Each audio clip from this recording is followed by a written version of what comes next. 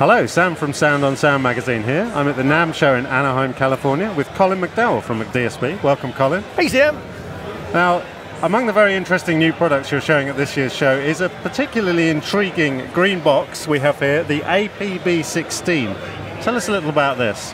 Well, Sam, the APB 16 is the world's first programmable analog processor. It's controlled from plugins, just a regular plug-in in a session. You want a compressor? We got that. You want a limiter? We got that. You want a signal saturator? Yeah, sure, that's coming. Whatever. But all the processing happens in the analog domain.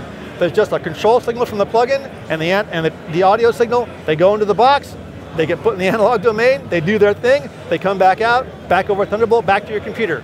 If you know how to use a plug-in, you know how to use the APB 16.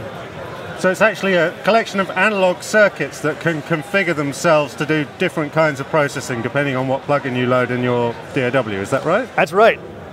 Excellent, and tell us a little bit about how that works. Ooh, well, I can't tell you too much, but basically, every algorithm has a set of building blocks, and if you do it for a long time, and I didn't get any older, so after like 20-something years, I'm like, wait a minute, we can so do this in the analog domain, so we gave it a shot. What do you know? It works pretty darn good.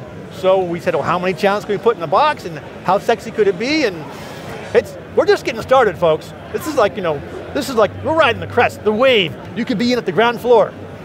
So what are the advantages to me as a mix engineer of doing this stuff in the analog domain?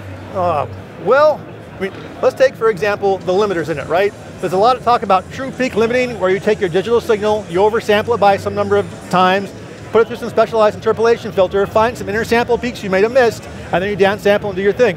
Well, if I made you a limiter in the analog domain, there would be no intersample peaks because it's all in analog, and then it wouldn't have that problem. Or would it? We're going to find out, aren't we? Oh, yeah.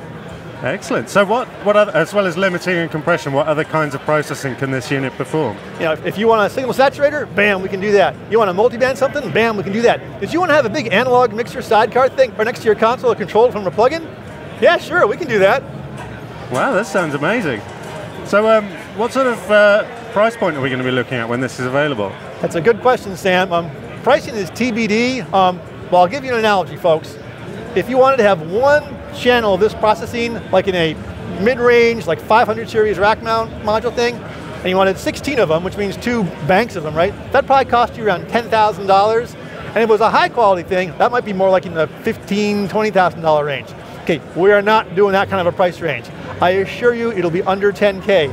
How far under 10K? We'll see. That's why we're at the NAMM show, talking to dealers, talking to customers, seeing what's what. There will be an introductory price for a limited number of units for people who want to get on the ground floor, and when the information has been decided and available, we'll let everybody know. There's a newsletter you can sign up for it, specifically for the APB thing. If you're interested in like getting purchasing one of the first production runs, you can do that, and we'll just keep everybody in the loop as best we can. Wonderful. And any steer on when this might be available? Technically we're done, but we have to do some compliance testing with Apple and Intel. It's going to be great. It's a Thunderbolt product, and we expect it to be available, I say Q2 2019 in the marketing lit, but it'll probably be somewhere between April and May. We'll have the first production run completed and available. Wow, well we can't wait to get our hands on it. Thank you, Colin. Looks very exciting. Thank you, Sam.